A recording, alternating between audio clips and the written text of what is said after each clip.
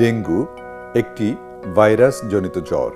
Aedes মশা এই virus বহন করে। আমাদের দেশে বর্ষাকাল এলেই অর্থাৎ জুন জুলাই মাসে এই জ্বরের বিস্তার বেশি হয়।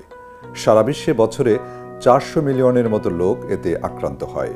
এখনও এর কোনো টিকা আবিষ্কার হয়নি, তাই প্রতিরোধই উত্তম ব্যবস্থা। দর্শক, আসুন জেনে নেই ডেঙ্গু জ্বরের কারণ, লক্ষণ ও প্রতিকারের নানান দিক সম্পর্কে। ডেঙ্গু জ্বরের কারণ। ডেঙ্গু জ্বর 4 ধরনের ভাইরাসজনিত ট্রপিক্যাল বা উষ্ণান্ডলীয় রোগ। এটি সাধারণত ডেঙ্গু ভাইরাস বহনকারী এডিস মশা দ্বারাই ছড়ায়। ডেঙ্গু জ্বরের লক্ষণ। একজন ডেঙ্গু জ্বরে আক্রান্ত ব্যক্তির সাধারণত উচ্চ জ্বর হয়, অর্থাৎ তাপমাত্রা 104 থেকে 105 ডিগ্রি এবং তার বেশিও হয়ে থাকে। আর সাথে সাথে এই লক্ষণগুলোর অন্তত দুটি আপনার চোখে ধরা পড়বে। তীব্র মাথা ব্যথার সাথে চোখের পিছনের দিকে তীব্র ব্যথা অনুভব করা, জয়েন্টে জয়েন্টে ব্যথা বা মাংসপেশির হাড়ে প্রচণ্ড ব্যথা অনুভব করা। এজন্য এর অন্য আরেকটি নাম হচ্ছে হাড় ভাঙা জ্বর। হামের মতো র্যাশ বা ফুসকুড়ি দেখা যায়।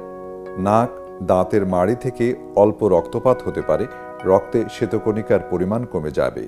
লক্ষণগুলো অবশ্য রোগীর বয়স অনুযায়ী ভিন্ন হতে পারে। ছোট বাচ্চা ও প্রথমবার আক্রান্তদের থেকে বয়স্ক, শিশু ও দ্বিতীয়বার আক্রান্তদের মাঝে এর তীব্রতা বেশি হয়।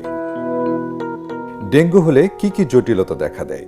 সাধারণত 3 থেকে 7 দিনের মধ্যেই জ্বরের তাপমাত্রা কমতে থাকে। তবে এই লক্ষণগুলো যদি দেখা যায় তাহলে দ্রুত ডাক্তারের কাছে যেতে হবে আপনাকে।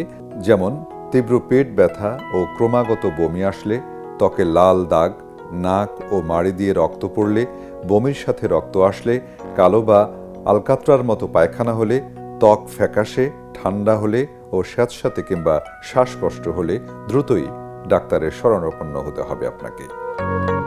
ডেঙ্গু প্রতিরোধের উপায়। এ রোগের কোনো নির্ধারিত টিকা এখনো আবিষ্কার হয়নি, তাই প্রতিরোধ ব্যবস্থা নিতে হবে। জমে থাকা খোলা পাত্রের পানিতে মশা ডিম পাড়ে।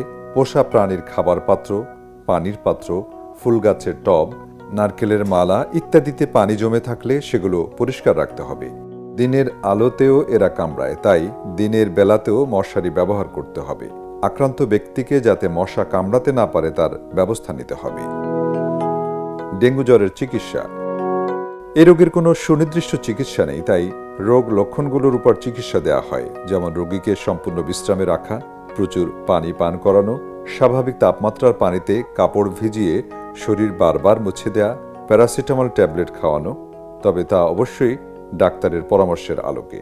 ডেঙ্গু আক্রান্ত রোগীকে অ্যাসপিরিন বা এ জাতীয় ঔষধ না দেওয়া। সর্বোপরি ডেঙ্গু জ্বরে আক্রান্ত হলে ভয়ের কিছু নেই। ডাক্তারের পরামর্শ মেনে চললে এবং ওষুধ সেবন করলে ইনশাআল্লাহ সম্পূর্ণ আরোগ্য লাভ করা সম্ভব হবে। সুস্থ শরীর, সবল মন, বাঁচতে হলে প্রয়োজন।